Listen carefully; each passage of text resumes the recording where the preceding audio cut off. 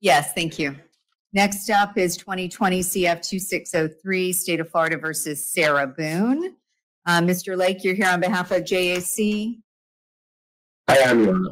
All right, and Ms. Cashman, you're here as one of the attorneys on the case. I am, Your Honor. I'm assuming that, like the last attorney, I will be permitted to stay seated because of the microphone issue. Thank you. Although I do recognize you're probably like me, it's hard to argue while you're seated. It's a very unnatural feel.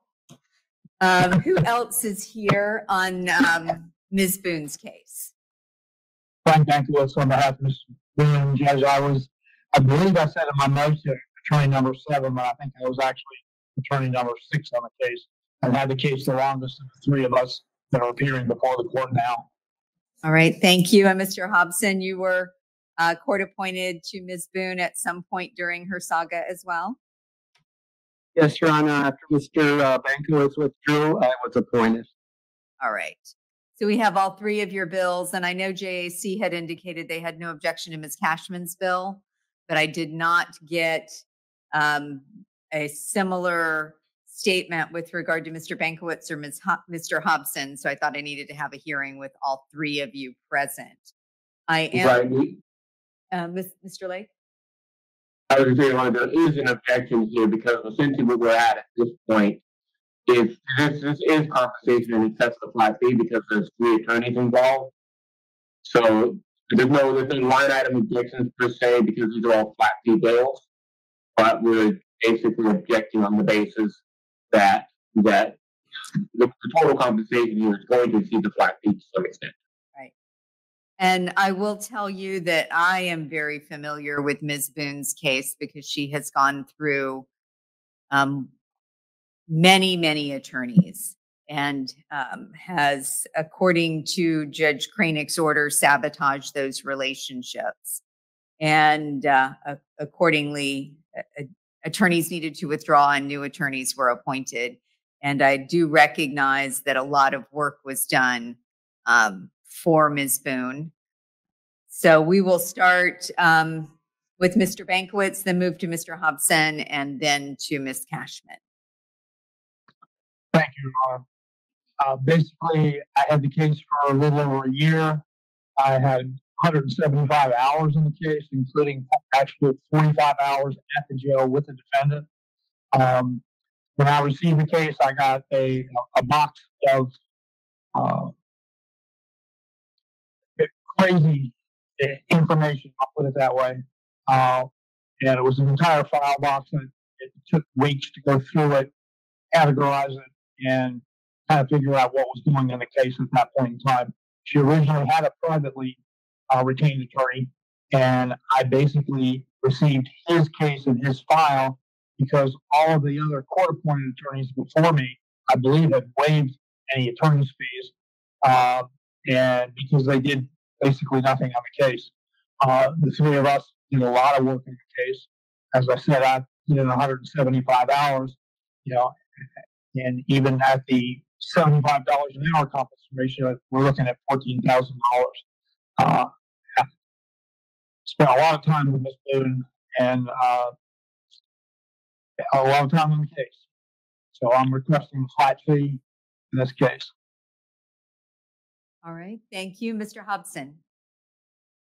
Good morning, Your Honor. Good morning, everyone.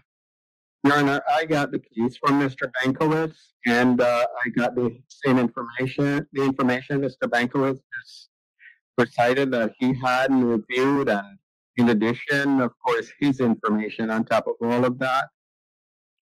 I spent some time with the defendant at the jail. I spent a tremendous amount of time with the investigator reviewing the case, talking about discovery, experts, and so forth. I spent a tremendous amount of time with a proposed expert, Dr. Linda DeRay. It turns out the defendant didn't like her. I thought she'd be great. We talked for dozens of hours, almost daily, extensive periods of time, coming up with theory of defense or theories of defense. at the, in fact, you combine the information from the expert divorce attorney that was privately involved and took the case to the right up to the edge for trial and then had to back out. So I had that information, those boxes or box of information Mr. Bankowitz talked about. I had those, I had to go through those. I gave all that material to Ms. Cashman plus my information on top of that. Spent a lot of time interviewing people about how they'd respond if they were jurors. So I was looking at the case from all angles. I had the case from, I believe, September 23 until May 24. I would say conservatively, any lawyer that had this case can tell you easily they spend at least an hour to 2 hours on this case every single day. Given the information coming in from Ms. Boone, the matter she wanted dealt with, her theory on the law versus our theory on it was a constant battle going back and forth. And you had to deal with the gaslighting. I told Judge Kranick at the time that I withdrew that it's just was too much. This case required at least 2 lawyers. I told that to Judge Kranick, plus possibly an assistant. I see now the case has 3 lawyers, plus experts that we worked at getting, plus investigators. So everything they're doing now, we attempted to do. We made every effort to do all those things. Ms. Boone now has custody of files belonging to myself, Ms. Cashman, and Mr. Bankowitz. We did just put in a tremendous amount of work. It taxed every fiber in your body and the bodies of the assistants or any person that worked with you on this matter. And I think flat fee for each of the attorney would be exceedingly reasonable, Judge. And I heard the judge comments regarding $75 an hour. I won't even speak to that. It would be totally redundant given the expert knowledge of all the attorneys and Your Honor involved in this case and any other case we come to the court on regarding fees. But this was a extremely difficult case, Judge. Most of the difficulty revolved around just handling the defendant and coordinating the defendant's thoughts on how things should go with what our experts were telling us and our investigators were telling us. So I believe the flat fee for each attorney would be anything less than a flat fee would be totally confiscatory, Judge. Thank you so much. Thank you. Ms. Cashman. Your Honor, I'm asking for the $15,000 flat fee, and I'm also asking to be reimbursed for the $1,800 that I paid to an expert, and JAC has a copy of my check front and back on this case. One of the issues that always has to be addressed when there are multiple attorneys, and I was the 8th attorney and the 4th private court-appointed attorney, is making a case that is old by purposes for reasons of being on the docket for a long time a priority and putting aside other work. One of the unusual things about Ms. Boone's case was when I did withdraw for ethical reasons, the court found that she had forfeited her right to an attorney. She is charged by information with second-degree murder. There was an unusual amount of media attention on this case. The facts are she's accused of putting her boyfriend in a suitcase. He later dies. There is a video of this that went viral. Because the video went viral, because of coverage by Court TV, News Nation, Fox, the local channels, the Sentinel, and websites such as Know Your Lawyer, Legal Bites, and Bruce Rivers, you had to review not just the banker boxes of discovery and work done by the previous attorneys, but stay up to date with what potential jurors were viewing if they were watching it on the internet. There was a lot of correspondence between the defendant and the court. Obviously, I had to review all that. The most recent piece of correspondence when I was Ms. Boone's counsel was the 58-page letter that she wrote. And again, all these letters are published, they're analyzed. I, like previous counsel, spent an inordinate amount of time with Ms. Boone. I spent over 20 hours during my period of time that I was representing her. I believe that for multiple reasons, the court can find that this case was extraordinary and unusual, and that it would be confiscatory to not pay me the flat fee. And having provided the requested proof based on the procedure for reimbursable costs, it's my understanding that Mr. Lake is not objecting to me being reimbursed for the $1,800 that I spent to retain an expert who did not have a contract with JAC. Thank you. Mr. Lake. Yes, Your Honor. Just briefly. But as far as the issue of the $1,800, JAC has no objection to that reimbursement.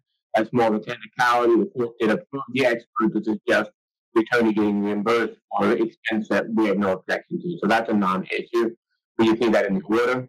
As far as the fees are concerned, the issue here is that other than Ms. Cashman, who submitted an hourly statement of 118 hours, none of the other attorneys actually submitted hourly statements, so we are kind of constrained by the statute. The problem is the statute only allows up to 200% of the flat fee in the absence of hourly statements. In other words, the way that the statute is worded very unusually, but essentially what it says is the court can award up to 200% of the flat fee without, and then it can only go above that if it finds that the case is confiscatory, and then can compensate the attorneys at a rate of $75 an hour. So that's where we get into a little bit of a difficulty here, because double the flat fee here would be $30,000, which is less than each of the attorneys is requesting $15,000 each, would be $45,000. As far as, and at that point, looking at the statute, what we have is Ms. Cashman, she got 118 hours in. That would represent a rate of $75 an hour, $8,850. Based on Mr. Bankowitz's statement, he had 175 hours in, which would be $13,125 at that rate. And Mr. Hobson just basically said about 200 hours, which would be $15,000. That's the issue, Your Honor, is that, I mean, technically compensation has to be at a rate of $75 an hour for it to go above $30,000. And so beyond that, I mean, ultimately, but we leave it to court discretion to determine reasonable fees for each attorney, and we acknowledge that this. I don't think we can even begin to dispute that this is not an extraordinary unusual case. It's just that what the statute says is how the compensation structure is set up, and we have to argue that the court needs to follow that structure. Mr. Lake, if one bills hourly, can the others be flat fee under your interpretation of the statute? That until you get to double the flat fee, yes, at work. But once you go above double the flat fee, then at that point it really should be compensation should be $75 an hour. However, we also acknowledge that we have had other cases like this where the court has awarded the full flat fee to each attorney, and we've never taken it up. So I mean, it's essentially. We have to argue that you can only go to 200% of the flat fee, and at that point it has to go hourly. But we also acknowledge that realistically, there is no attorney on the case. Other than somebody who might take the case pro bono for other reasons, there's no attorney on the surface of this planet that would take this case for $15,000. Your Honor, if I may address. I don't need to do that, Mr. Hobson. Thank you. Yes. I am going to award the $15,000 flat fee to Mr. Bankwitz and Ms. Cashman and a $15,000 hourly fee to Mr. Hobson. Ms. Cashman will be reimbursed her $1,800 in costs. I will issue an order to that if on each of these cases. You've sent me orders electronically and I will e-sign them. I've got it here and e-file them in just a moment. Mr. Lake, do you have any questions? No, Your Honor. All right. Anything further with regard to this matter? No, Your Honor. Your Honor, I would just state that I'm not asking for this cost, but I paid over $400 in photocopy fees costs for material that I sent to Ms. Boone along the way.